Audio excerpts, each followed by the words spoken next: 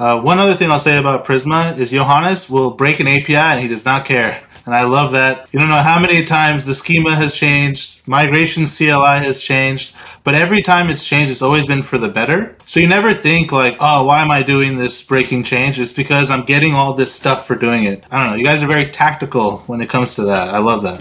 Yeah, and Johannes has been on the board now for, like, he transitioned from CEO to just being a board member for now a little bit over a year. And I think his impact on the company, though he's been less hands-on, of course, than he used to be, I think he's laid like an amazing sort of foundation for the company to continue to evolve on.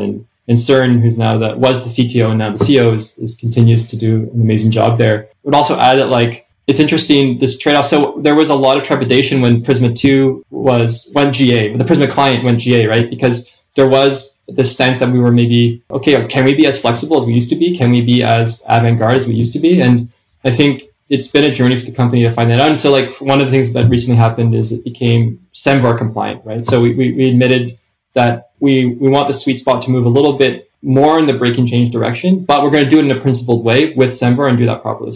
So we've mentioned it a few times now. It's come up like maybe a handful or maybe even a dozen times by now in this conversation. But for those of the people listening that don't know, what is Nexus?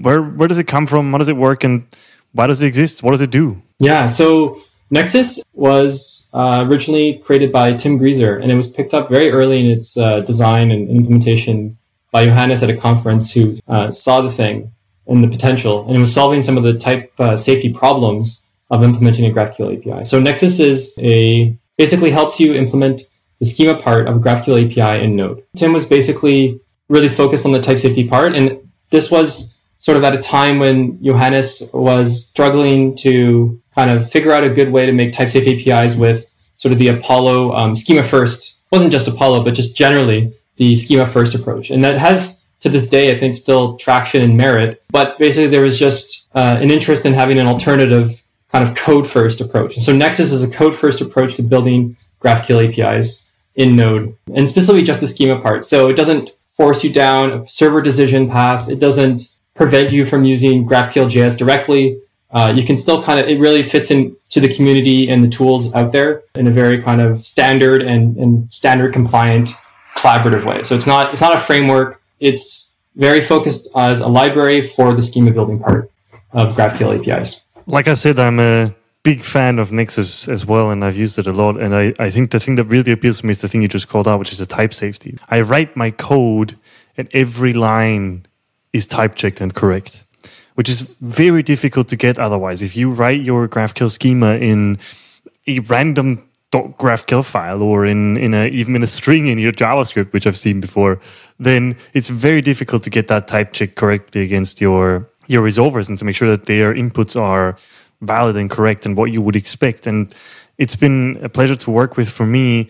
And in particular, I've really enjoyed the integration with Prisma, with the Nexus Prisma plugin. I would love to know where that came from and what you're working on, because I know you're working on a new version of that as well. Yeah, so we're also dogfooding that in the Prisma data platform, and it's a slow-moving library on the side, right? So it's not our kind of primary work, but we do consider it a kind of first-class kind of piece of work that does get proper product time and engineering time. And so, Nexus being the schema building part, but Prisma being the data layer part, right? There's a clear problem, or rather opportunity, in a lot of projects where what's in the data layer is, somehow being repeated in the API layer. Or if not repeated, certainly there's a strong relationship and there's maybe partial repetition and so on.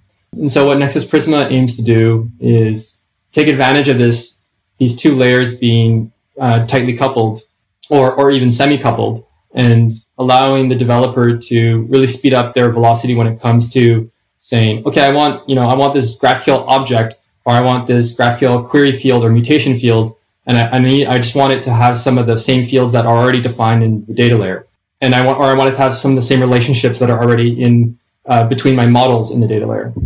So Nexus Prisma is that's why it exists, right? It's to try to speed up the kind of boilerplate and project, rather than repeat yourself, being able to just sort of project in a type safe way what's in the data layer to your API layer.